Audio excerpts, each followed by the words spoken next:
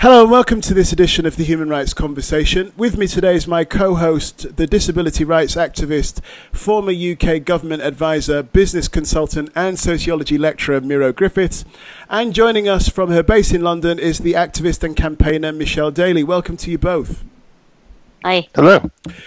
The English physicist, cosmologist, author and public intellectual Stephen Hawking passed away last month.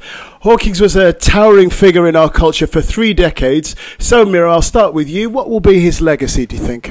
Well, I think he's demonstrated how, with the right level of support, he's been able to access institutions and opportunities to create groundbreaking research. And whilst people talk about his activism within disability, which I think came on later in his life, I think it's a significant point to realize that with the right level of support and by changing the environment as opposed to the individual, you can have opportunities to take prominent positions within academia or within public and private workspaces as well.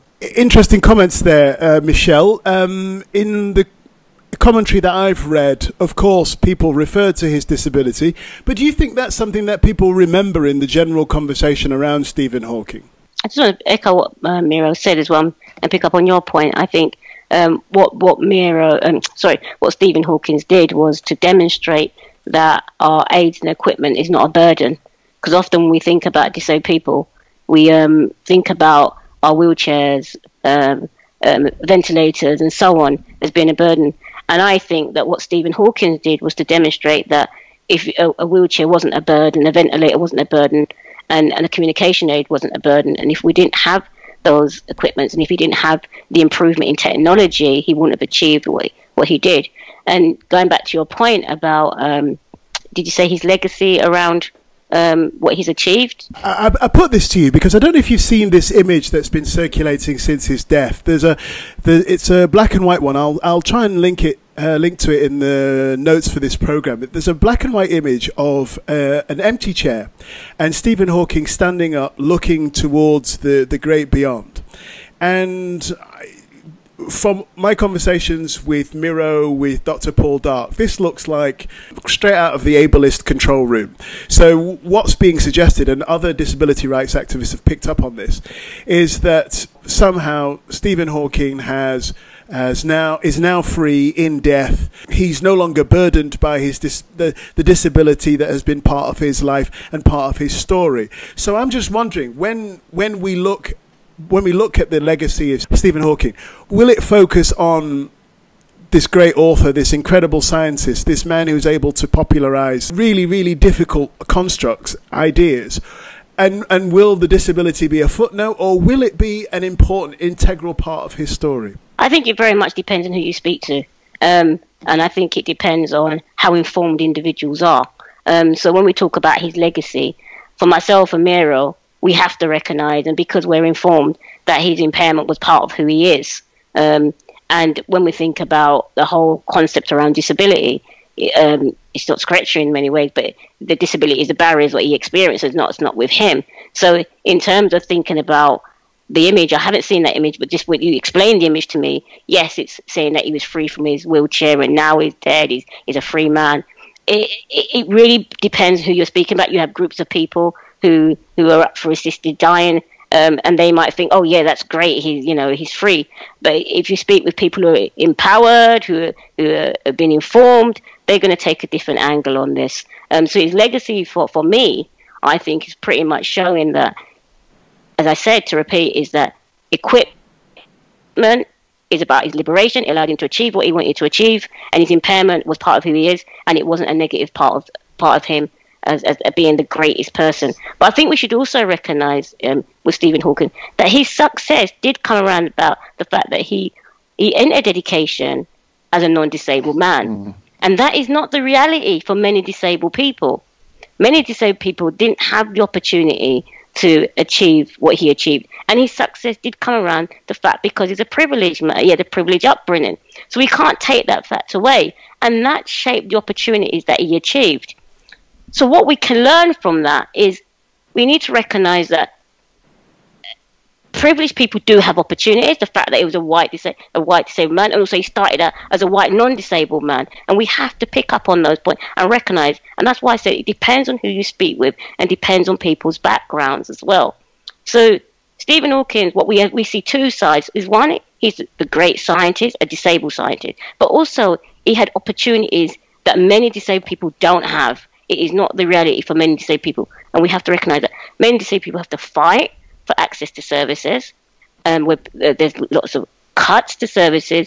But what we saw with Stephen Hawking is that he had great support, great access to equipment, which doesn't reflect the reality for many disabled people. The legacy is you are able to use him as representation that can be achieved if the right support is put in place. I think that's a really important point, because it leads to a sense of exploiting his presence as a role model, because it goes, it becomes problematic that you have him being used as an example that if you put your mind to it, you'll be able to achieve whatever. But actually, by doing that, as Michelle said, it kind of disregards the various forms of social oppression that people have in terms of reduced support systems that are available now, and the extensive deliberate work that's being carried out to ensure segregation and marginalization continues. So, the thing about what Michelle said, because his impairment became more visible and prominent later on in his research, because he was at a prominent university and he was doing groundbreaking research, he was afforded that level of support and expertise to help him with his condition, and in terms of engaging in everyday life. But actually, if, let's say, his research wasn't deemed important or necessary, would we have actually seen somebody who would then gone straight into the usual typical journey and trajectory of institutionalization, reduced life chances? So actually, it kind of highlights issues around how disability is linked to social class.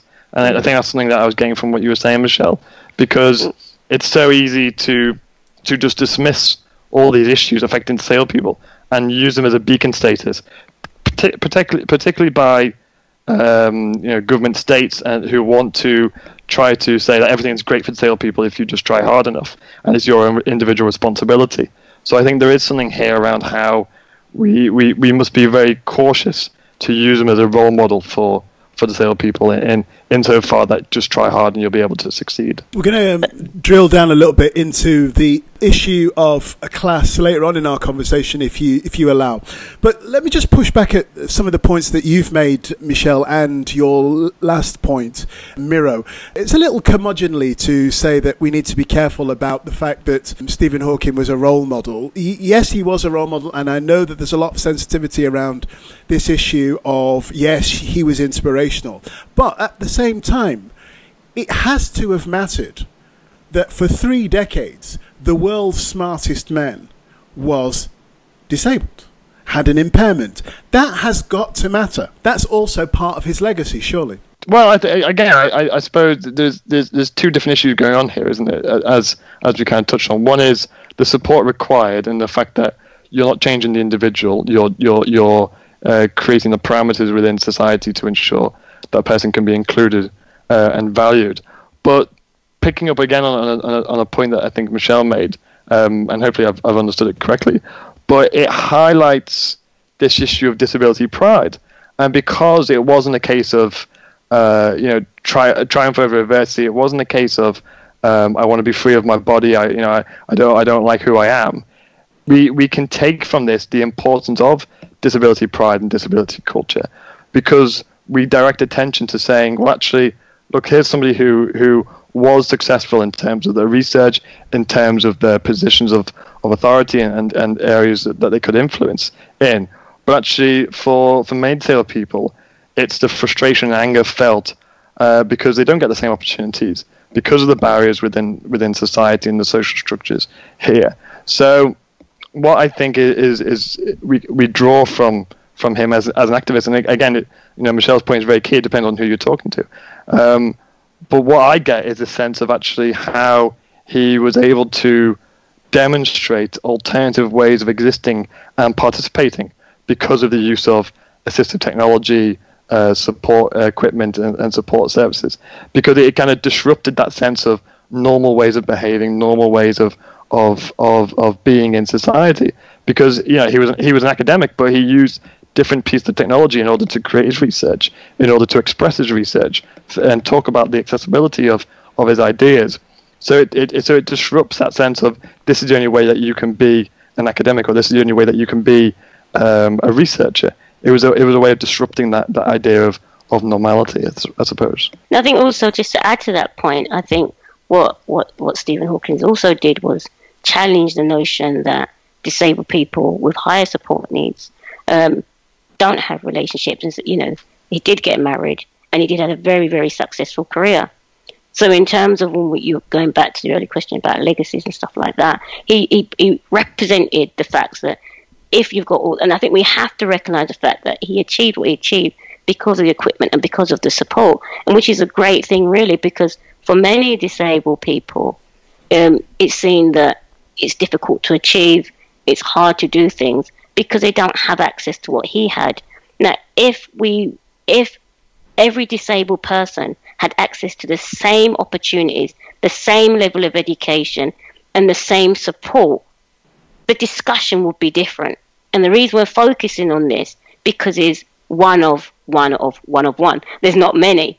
And the reality is, it should be we having this discussion. No, and we're having discussion because he's the only successful disabled person in academia and achieved so much with the level of support that he has had. We know, of course, that Stephen Hawking was the author of this incredible book, a bestseller, A Brief History of Time, sold 10 million copies around the world, translated into more than 30 languages. I'm going to argue that his profile around disability rights was not as great for very obvious reasons. And in these podcasts, in these conversations with you, Miro, I've argued that these issues can be considered a detail, and we can talk about bigger stories. The impairment shouldn't be the end of the story. It isn't the only narrative. There are other things that are part of a person's identity.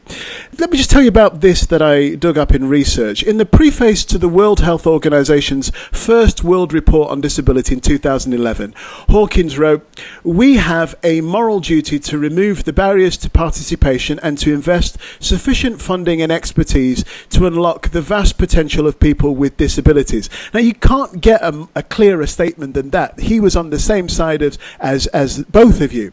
What I want to ask you now, and we'll start with you, Michelle, is how did society, how did the mainstream media in particular, deal with this issue of Hawkins and his disability? Was it just this medical model approach where he was considered to be a role model, gave people hope, was an inspiration, and we just put that to one side? Or did mainstream society, governments, media, did the non-disabled world really engage with the fact that this incredible talent had Lou Gehrig's disease? From my personal view, I'm not speaking for other disabled people or anyone else, I don't think that there was any real mention about Stephen Hawking having impairment. You could see it, but whether it was recognised when it was reported. And I think it was one of those things, what happens when someone says, we don't see that, and it's a way just to ignore it. So he can't be as intelligent as he is because he had an impairment. So in terms of what happened, I think there was there wasn't kind of ignoring. Let's park that aside. We won't speak about the impairment aspect, but we'll look on him as Stephen Hawking, because you can't be disabled and achieve what he achieved. And it's just repeating all the things we said. So I think there was a clear, and this is my view, a clear erosion, really, in many ways, of the fact about his impairment. And if it was spoke about, as we said, it was being an inspiration, is an inspiration as a disabled person because he can communicate, because he can achieve these things. And I think that's happened, is we have to keep going back, was able to achieve that. I think we're forgetting he was able to achieve that because of the support and level of equipment that he had. And I think we haven't joined the dots and made the connection around that. And I think, and the reason is because of the way that we think about impairment, think about disability. We haven't thought of that as part of a human being. And so therefore, I think the media was challenged around how they were going to report it in a positive way. On that point, Miro, how could the public conversation around motor neuron disease have taken place? How could Stephen Hawkins have been the opportunity to have a wider public conversation about impairment? Well, it's no surprise that there was no, I suppose, social model analysis of his position, or indeed the discussions we've just been having around social class and the privileges that he had already prior to the onset of his impairment. When you have just one incredible icon who has an impairment, isn't the weight on his or her shoulders so great that people with impairments look to that person to be the champion of disability rights? And I put it to you, how could he have done that? How could he have led a conversation about what it means to have motor neuron disease, what it means to live with impairment, what are the support services and the funding of the NHS which he publicly defended, what level of financing is necessary to maintain these services so that these people's lives are rich and fulfilled? Did he have the media clout, the access to have been the rallying point for such a public conversation? Or is that expecting too much of him? Was he just a scientist who was interested in writing books and bringing science to the wider public? Well, I think there's a couple of issues coming out of what you're saying. Firstly, we have to remember that he was a scientist, and that he was a non-disabled person who transitioned into the world of disablement and social oppression and marginalization to an extent because of its privileges. And although he did use his position to highlight issues of the accessibility of higher education, geopolitical issues, and aspects of social security, it's arguably no surprise that actually we're not talking about a watershed moment in Stephen Hawking's activism around disability rights, because it's not comparable to the numerous activists around the globe who have been empowered, who are talking about social model thinking, who are trying to challenge issues of disability from a position of human rights and social injustice point of view. But and I suppose from that, we have to recognize that just because you're disabled doesn't mean that you have the authority or the capability to represent the entire disabled people's community on issues around social injustice and marginalization. And I think sometimes the media don't acknowledge that. And actually, because he's in a position of influence and prominence in terms of his public image, we just assume that because he's disabled, then we can talk to him about disability issues, and that can be very dangerous and damaging for the disabled people's movement in trying to advance disabled people's emancipation. But I think on the other hand, what I would have liked to have seen was we have the prevalence of Stephen Hawking, of his career, of his life, and obviously now his death. And whereas I would have hoped, and I think Michelle would agree with me based on what she's been saying, is that you would have hoped then that a discussion could take place on those issues around social class, on those issues around access to support services, on the idea of the deserving and undeserving disabled people rhetoric, which is used by government and the media. But we didn't get any of that. All we got was media accounts of a scientist who was trapped inside his body because of his condition, or despite suffering from incurable disease, he could achieve this and this, and that line of triumph over adversity. And that comes out because the media perpetuate this notion of a medical model of disability, i.e. that the barriers you experience are because of the health condition that you have, and therefore those who have succeeded is because they've strived hard enough and tried hard enough.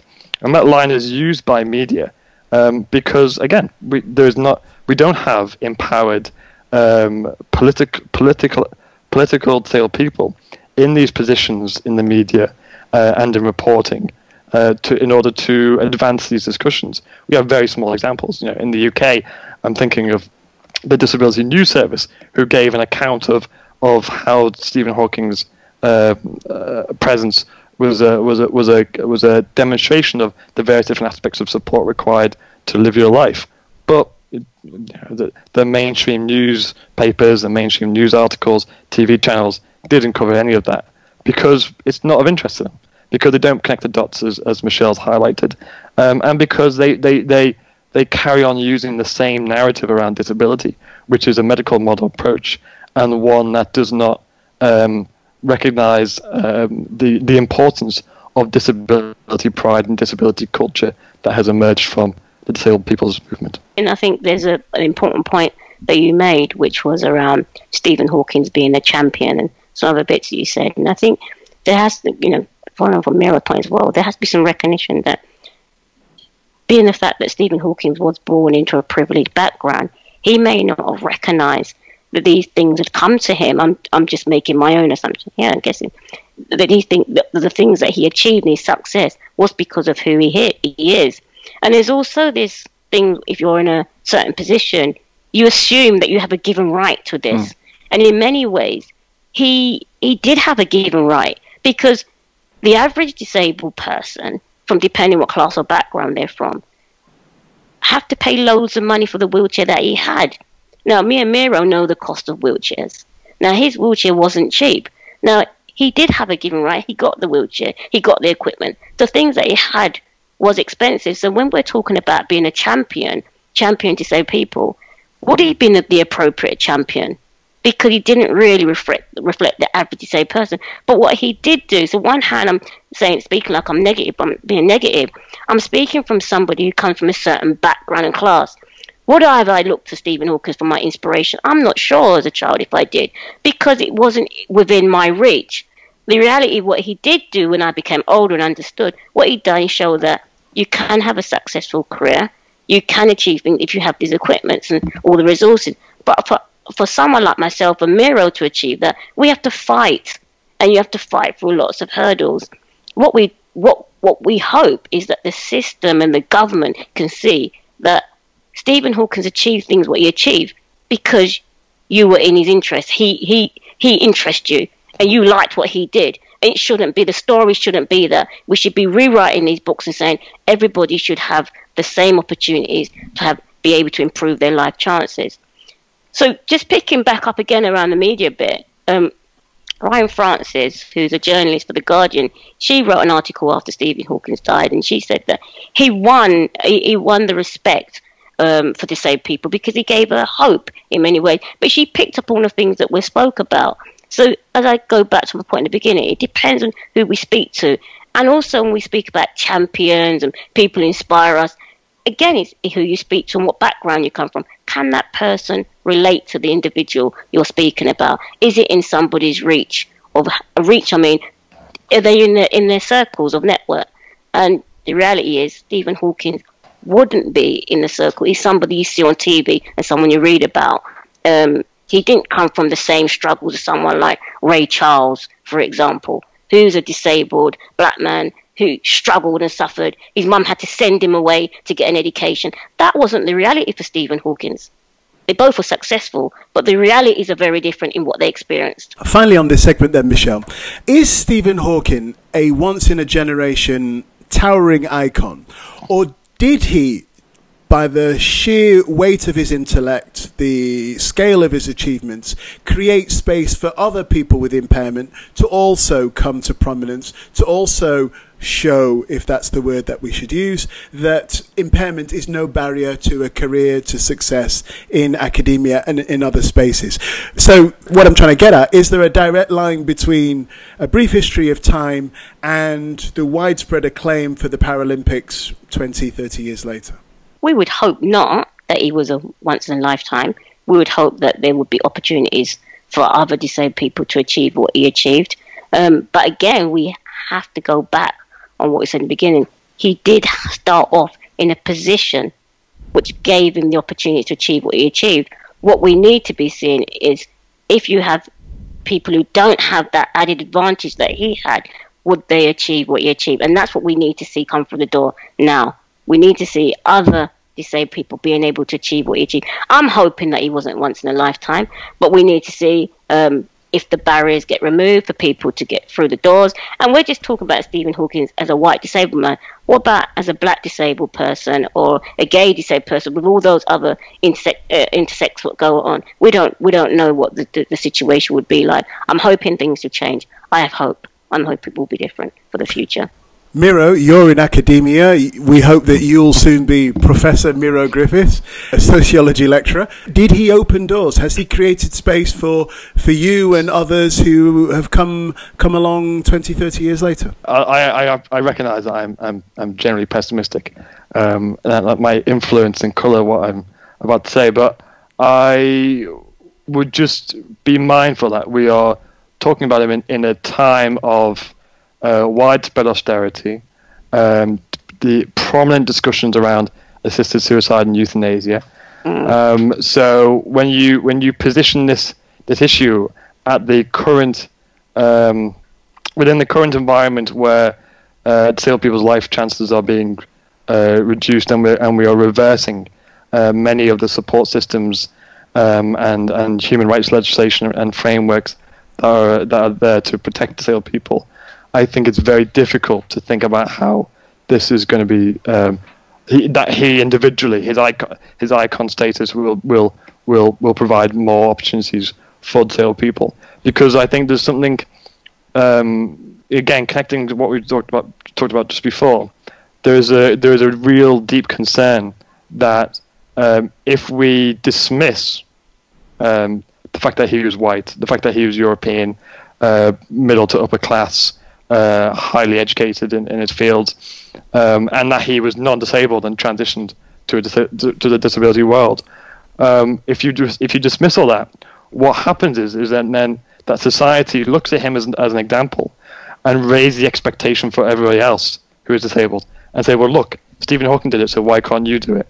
So actually, there's a danger that by him taking one step forward, it pushes every other disabled person back, because actually expectations rise, but the support and the discussions around the issues that Michelle and I have highlighted are not even addressed, and deliberately not addressed because they are inconvenience to the state and to organisations that want to keep the system the way it is that it becomes a useful way of just dismissing these complex discussions that need to be had in order to realise disabled people's inclusion within society.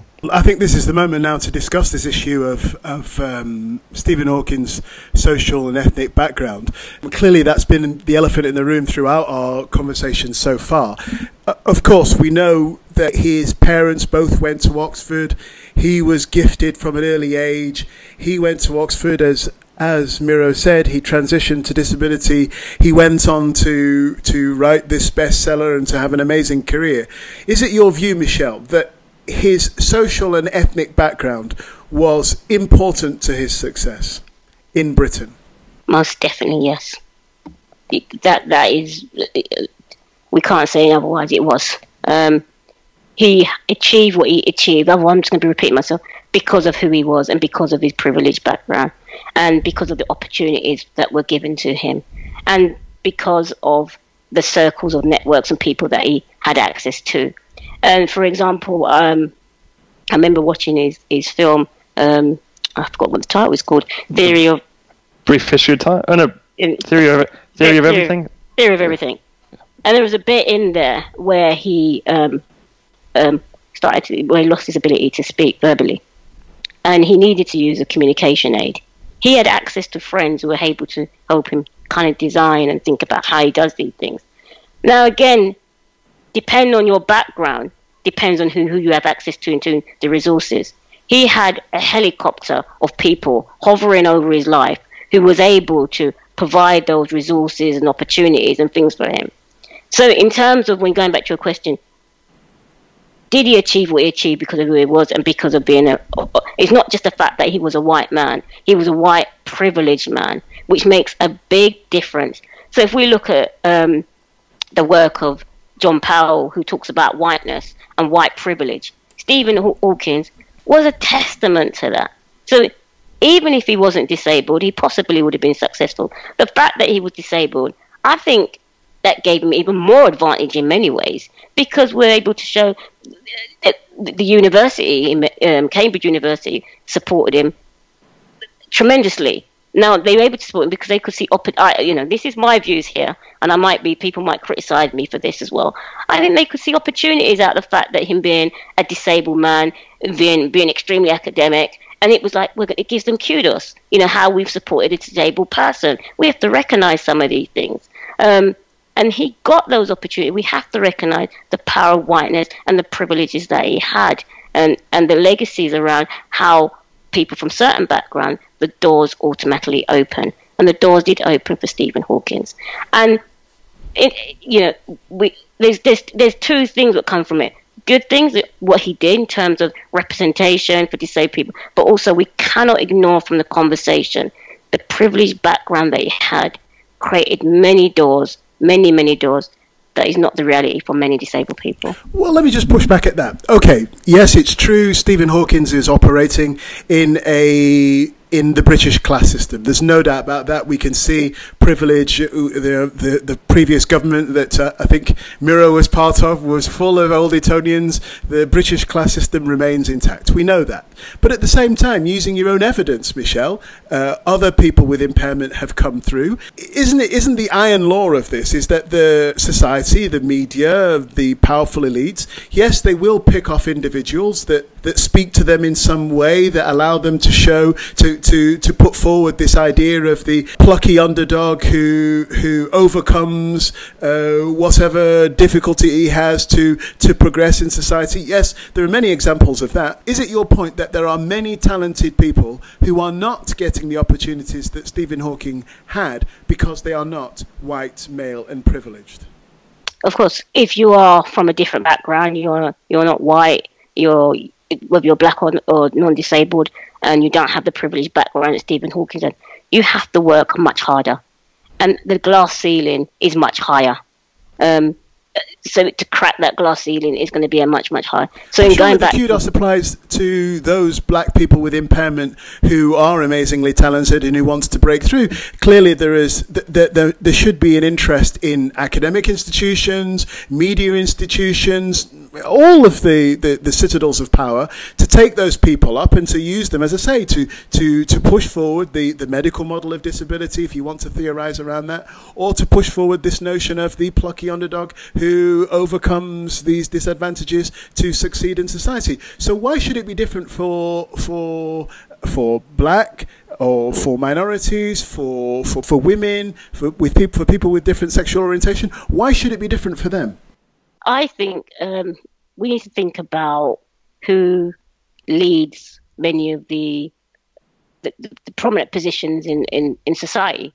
So one of the things I'm going to look at the work of Professor Kimberly William Crimshaw. Let's give her a title here. So she speaks around intersectional erasure. Now, one of the things that she does is gets us to think about who are in leadership positions. Now, in order to think about that, you're going to think I'm giving a bit of a long story. We need to think about who do we think leads things, who runs groups, etc., etc. And when we think about that, we usually think of white, non-disabled men. Or white is the key thing. And what that does is those individuals are the individuals who are the ones who develop and determine the agenda, what to put forward. And often what they do is it's based on their own interests and their own ways of, their own interest of what they want to achieve. And what that does is erases other things that affect people's lives. So they think of things in one direction, which is single issues.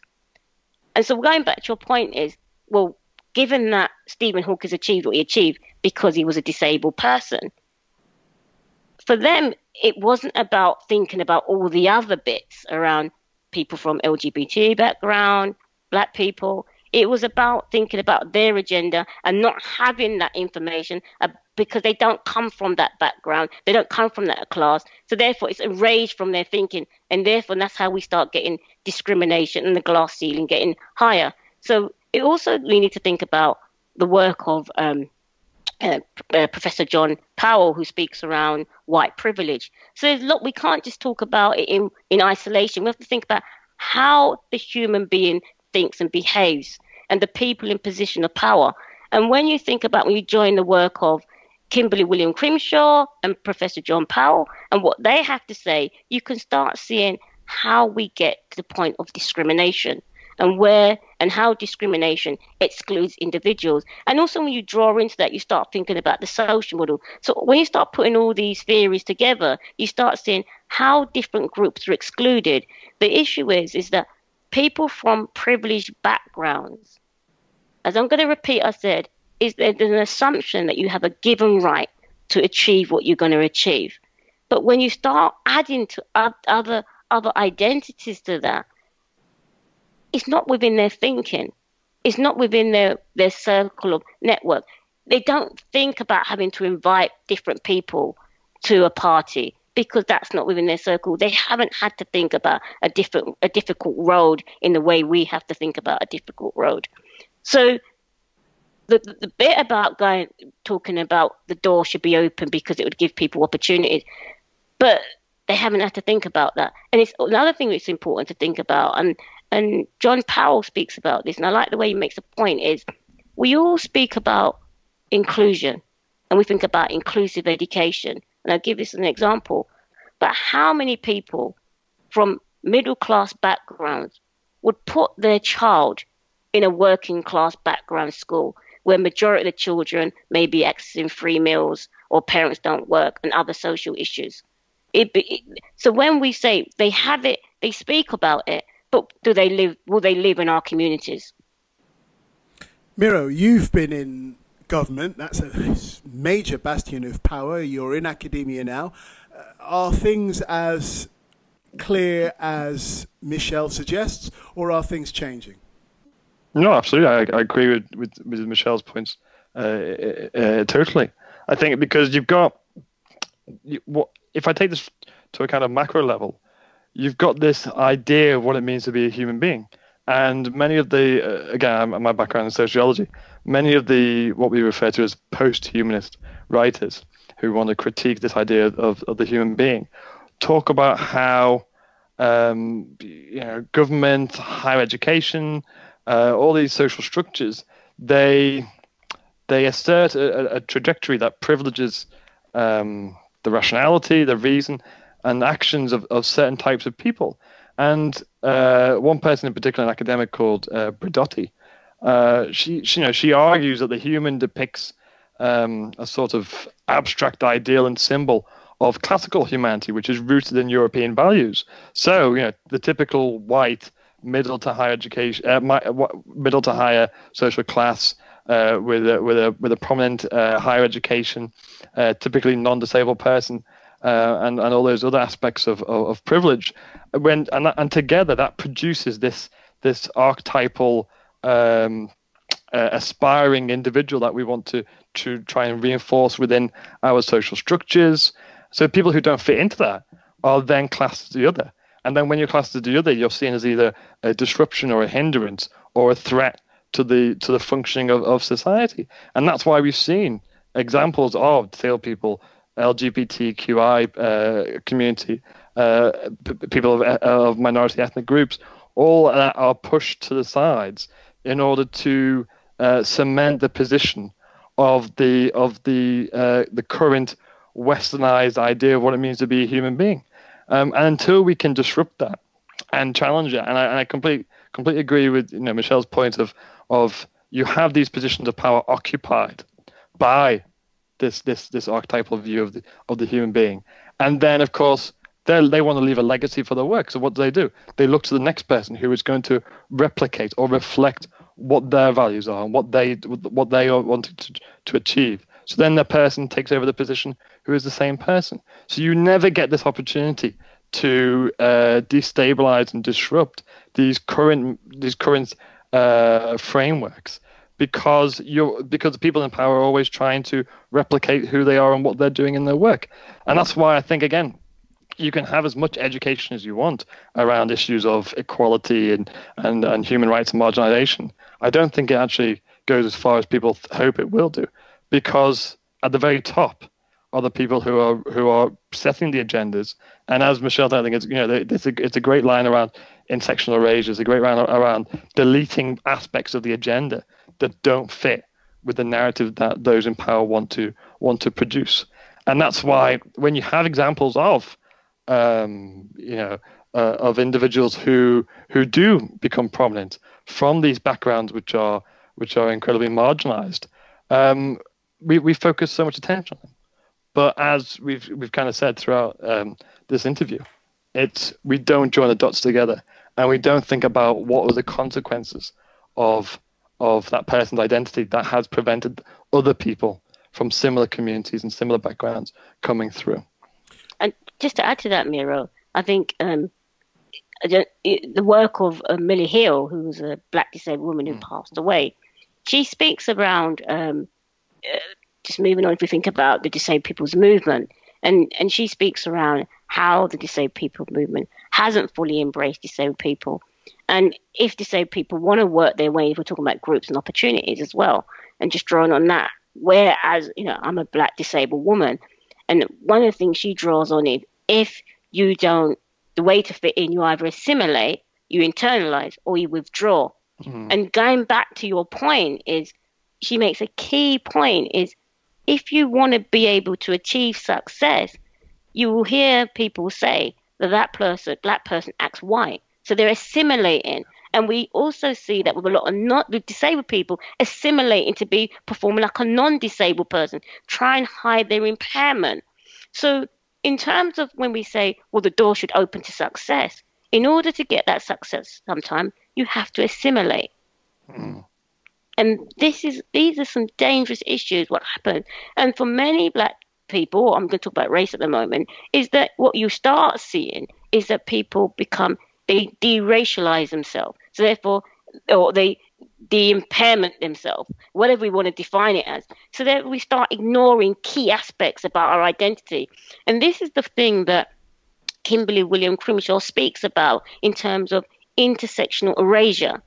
So we're not just talking about intersectional in terms of the different groups of identity, how we erase them from our thinking and how we force the individual to erase them, not just by creating hierarchies. We force individuals to erase key aspects about ourselves. So if we're talking about will we get another black Stephen Hawking? I said, I hope we would. But in reality, how easy is it for that person to achieve that and be who they are as a human being without erasing key aspects about their identity? I don't know. Miro says, Michelle, that even within the disability rights movement, there is the potential to disrupt the current model. If Miro is correct that model needs to be disrupted, Michelle, how do you do it when leadership is so often connected to social capital, educational background, ability to network with other people of power? How do you go about disrupting this model within the context of the disability rights movement so that the disability rights movement is not just mirroring the discriminatory practices in the non-disabled world? Martin Luther King talks about, being able to negotiate and bring things to the agenda. And I think the issues that we have with disabled people is very different with the issues for black non-disabled people. Because for many disabled people, we've also got to deal with the issues around accessing PA support to get to meetings. We're less likely to have the same level of access to services as white disabled people. Research has shown that. So when we talk about us being able to access meetings, English for some people is a second language. So you can't disrupt these meetings and get into a meeting if you cannot access them. That's another issue. I went to the Freedom Drive this year, me and Miro was there. There was about 3 visible black disabled people in the room. That's disgusting, with over 200 people. So 3 people trying to disrupt a meeting would be very, very, very hard. So in terms of the movement, it's about we have to make sure, how do we get our issues on the agenda without it being tokenistic? That's the conversation we need to have. It's about, first of all, look at how services are offered, because if disabled people are not having the same access level of support, we cannot get to the meeting. If the meetings are not made accessible in terms of language, making it accessible for people at the grassroots levels, they won't understand what's going on.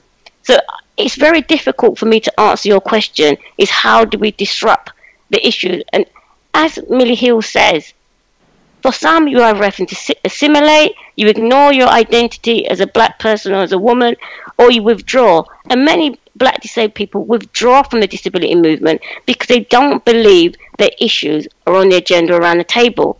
Because I know that sometimes my invitation to things are purely on the basis of being a black disabled woman.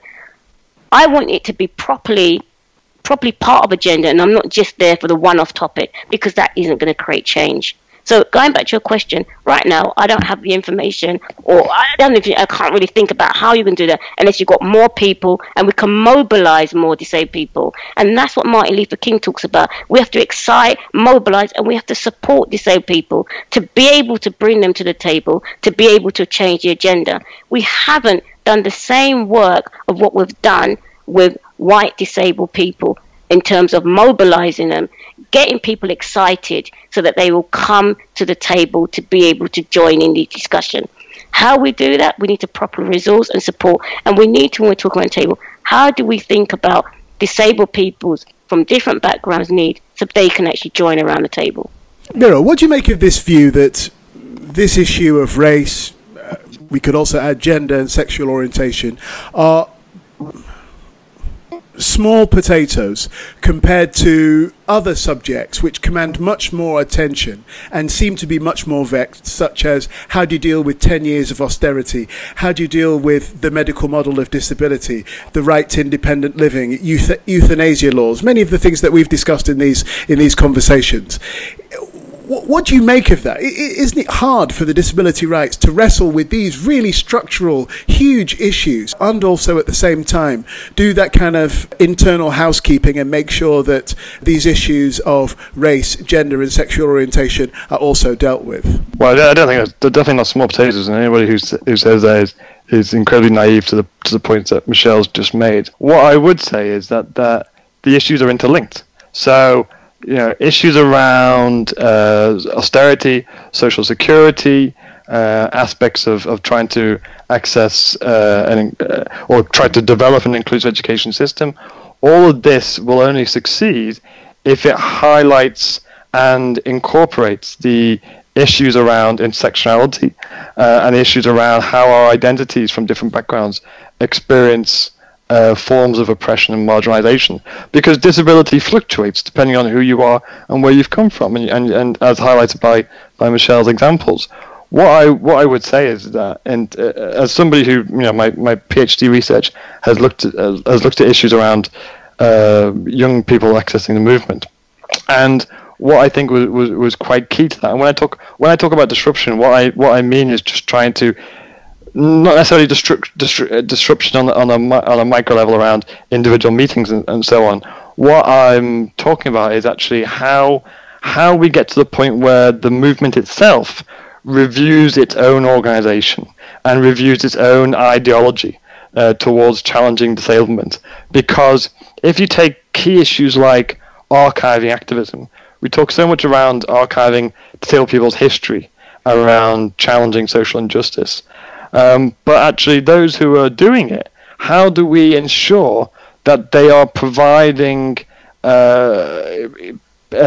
people from all different backgrounds with the opportunities to be in the authority and leadership position of capturing those stories and histories and capturing those issues? Because at the moment, I don't see enough evidence to say that that's happening. What I see is just very prominent organizations and individuals who are typically not politicized, typically not coming from the backgrounds that we've spoken about, and therefore will create a history of disability and a history of the disabled people's movement, which doesn't outwardly express this notion of white privilege or privilege of certain social classes, but it will just be a running theme throughout, which is then reinforced, as Michelle said, by people withdrawing or people assimilating or people not necessarily highlighting these issues and by extension internalizing their marginalization and oppression.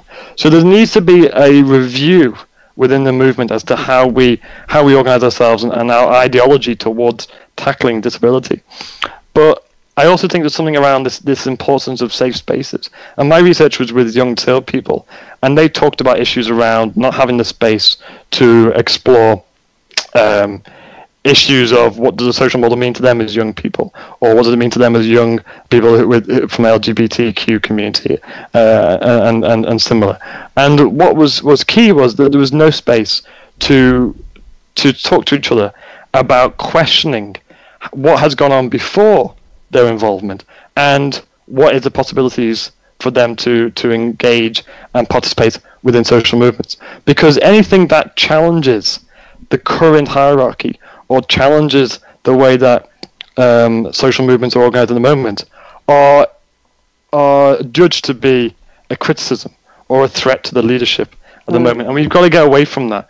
And that's where it is. It's not saying that that we want to destroy everything and build it up from the beginning. What we're saying is there needs to be that recognition that things have to change, and by change it means including people from those communities and from the background that have never had those opportunities to engage. And it does mean addressing the materiality issues that Michelle's talked about in terms of access and support and issues around how to actually engage in these different environments. But then there's also going on beyond that and saying, well, what's the point of the disabled people's movement? Because if it's sleepwalking towards tackling disability within this notion of the typical human being or the typical disabled person, then it's going to ultimately fail in its attempt to address social injustice for disabled people. Because I think, for me, as somebody who's been involved in activism since I was about 14, and of course my views have changed since then of getting involved. What I come to now is that as a social movement, we should be talking about how the whole of society should be organized and operates, and how it includes everybody, not just about disabled people fitting into the system. So to do that, we need to actually identify and realize the importance of the intersectional aspects of our identity, and ensure that when we're talking about inclusion and emancipation, we're talking about that for all people who are marginalized and oppressed, not just a simplistic or narrow view of a certain group of people. One of the more curious aspects of this conversation around race and disability, and whether the disability rights movement has a race problem, is how impairment can, to use the phrase, de-racialize a black person within the UK context. Can you speak a little bit more to that, Michelle? One of the things that we'll often hear is that when people think about disabled people, they don't actually think about disabled people as women and as someone from a certain racial background. That's a very important point to think about. So when you go back to the point, the question you're asking, is there a different experience, you're asking me, if I'm understanding you correctly, for black disabled people within the black disabled community, within the black community, if I'm right in what you're asking? And it's not as simple as yes or no. And one of the things I'd done when I'd done my research for my master's, I was looking at whether independent living was different across different groups of people. And one of the things I realized is that if we look at, one of the things we have to think about, if we look at black people, I don't think they think of disability differently. I think the issue that we've got is access to resources. And if we think of many black people, they've moved to the UK. So they're thinking around, and I'm trying to get it to a point, because often we think that black people do think of disability differently. And the issue is they have more other issues. This is not an excuse in a way, it's not a justification. It's about thinking about the other issues they have to think about. Settlement, how you settle in a country, getting to know your way around. And then when you put on top of that impairment, I think it's going back to Kimberly Williams Crenshaw, it's erased from their thinking.